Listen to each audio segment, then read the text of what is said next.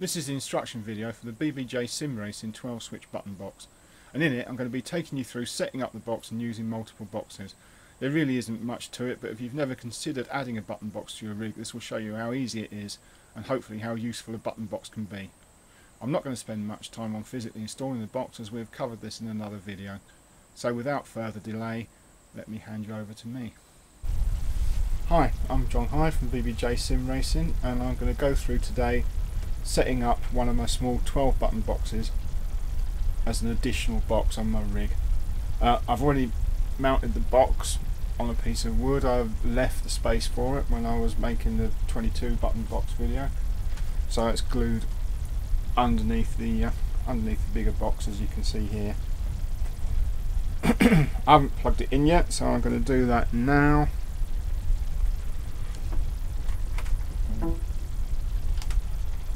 And it won't make any auto detect noises because it's not got any speakers connected to it.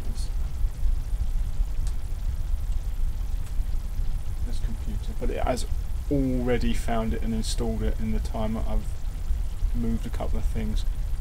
So what I'm going to do is, same as we did in the other video, is go to the test. So we'll go control panel, devices and printers, and we can see that I've got a whole bunch of input devices for iRacing on this computer now, and basically you can keep adding as many as you want. So 3 of these are my button boxes, so that is the 22 button box, and then there's 2 12 button boxes that come up as generic USB joystick. So obviously I don't know which one it is, but we'll bring up this screen and we'll soon see.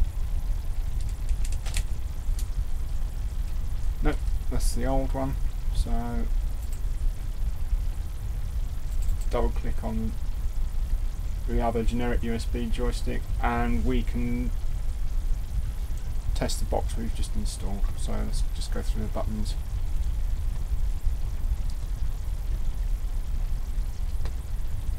I mean, I know it works because I built it, but I find it's a good idea to do this rather than get into some massive troubleshooting situation when all it is it's not plugged in or something stupid like that. So anyway, that's fine.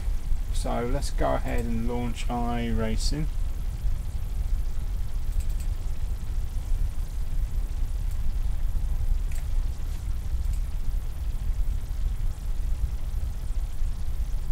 And we can get it set up. Now what I'm going to do with this box is, the box you can see above it, this is my racing box. This has got all the car setup adjustments on it and all my in stuff. The box on the other side, which you can't see in this video, is basically a radio box. So I've got all my radio and spotter controls there, so they're all in one place together, nice and easy to deal with. And this new box, I'm going to assign all the replay controls to it. And the reason I'm doing this is because basically I stream a lot and I can actually hear people getting bored through the internet as I faff around with the mouse controls scrolling backwards and forwards through replays. All the slick streamers have some level of automation on their replay control, so I'm going to go the same way and I'm going to assign them to this button box. So we need to go to a track. Okay, so at the track I'm just going to open the options tab, go to controls,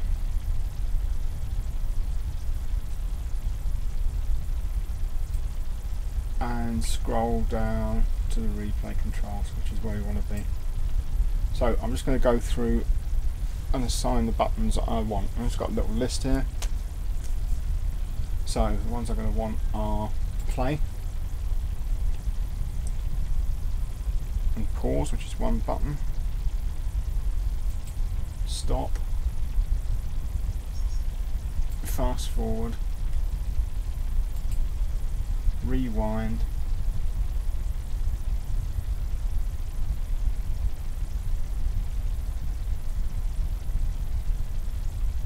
I'm going to come back to slow motion because I want the obvious pairs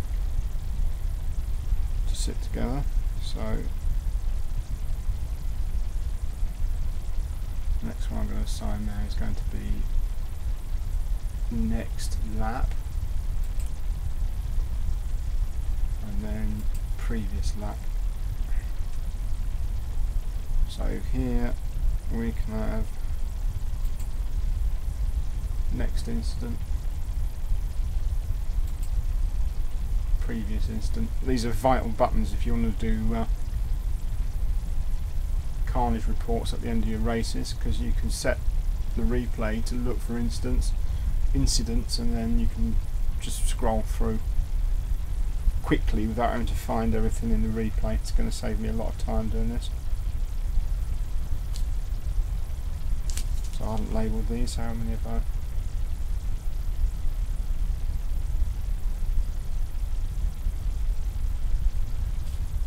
Right, so the next one I want to have up is next car. Obviously these are handy buttons, so you can just scroll from one car to another.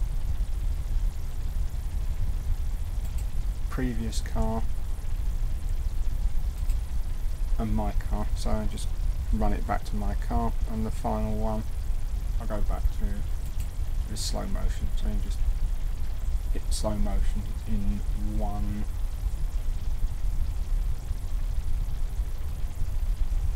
button press rather than several mouse presses and hunting around. So that's it, that is done. So I'm going to go away and label all these buttons up before I forget what they are. I'm going to label it up with my label making machine. I did make some labels up on the little labels that I include in with the boxes, but I thought if I stick these on I'm only going to have to take them off again. I just wanted to show you there are some labels there to get you started, so you can certainly have something to label your buttons until you can get something more proper sorted out. Okay, so I'm going to go away and do that, and then we'll just come back and have a look at some replays being manipulated. I've labelled up the button box, and I'm just loading a replay now. We can check it all, see if it's working properly. Yeah, I'll just show you my labelling machine. This one's made by Brother, but I think lots of companies make similar labelling machines. Very cheap to buy, and you end up with a nice result on your button boxes. A nice professional looking thing.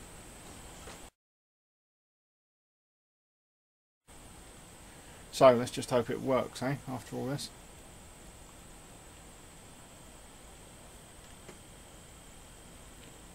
I mean, I've every reason to suppose it will.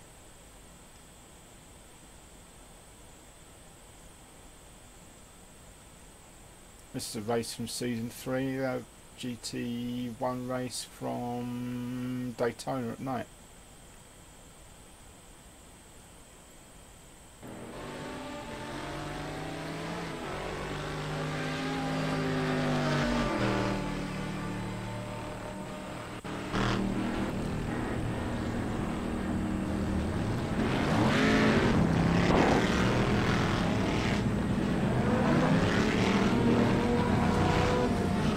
So, we're hiding all the mouse controls, and we should be able to do most of what we want now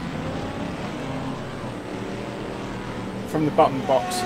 So play and pause, so it's playing. Can we pause it? Yes we can, that's a good start.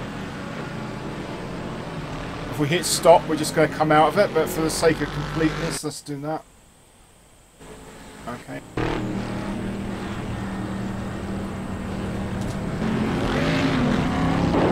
So, all the various degrees of fast forward, they all seem to be working. That must be 16 times.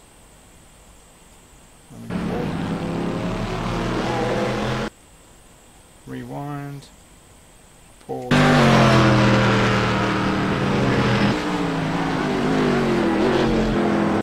Slow-mo. You can slow-mo it right down. This is very cool actually, I must admit. This is going to save me ages.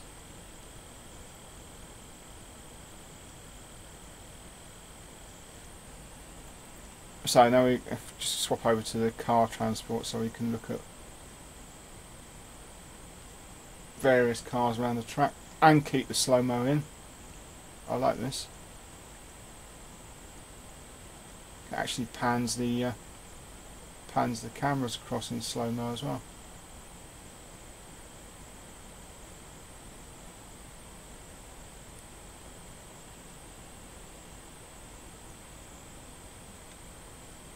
Anyway, get bored of looking at all the other cars, just press my car and you go straight back to your own car.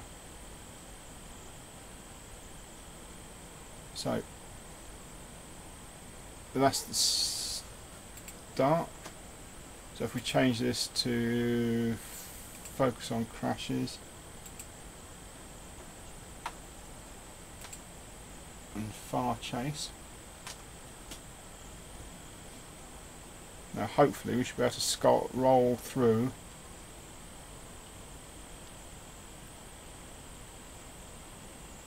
and pick out the crashes. Maybe I'm overdoing the slow motion of it. Oh, there's one, there's one, there's one.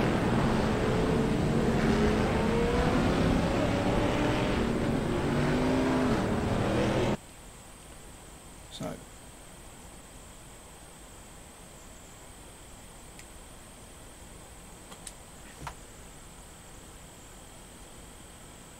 this is cool, being able to do this without keep bringing up those horrible transport control bars.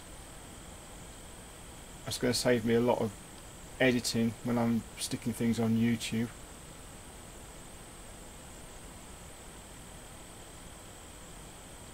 That's a bit of discipline, because I tend to have to go through and edit out all the bits where the transport bars are sitting, you know what I mean. So let's see if it will go to the next incident. Doesn't look like there's much happening there.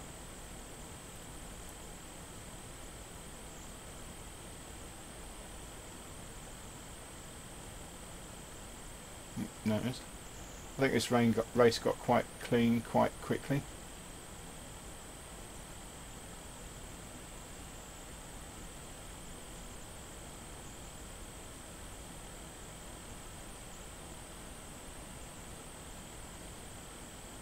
Guys, try 5 first. There he goes.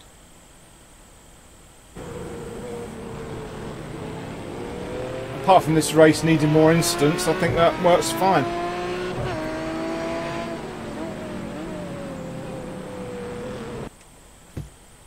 Okay, so there we have it. I think I can say that's a success, and that's going to make my streaming life a lot easier.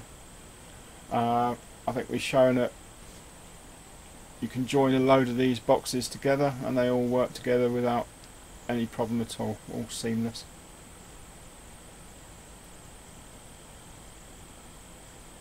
So, once again, thanks for watching, and I'll see you guys on the track.